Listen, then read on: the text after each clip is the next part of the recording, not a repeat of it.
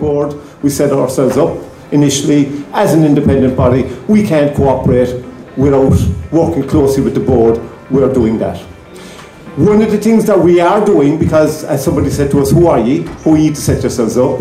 And people have come to me and said, how can I become involved? One of the things we are going to do is we're going to launch a membership drive.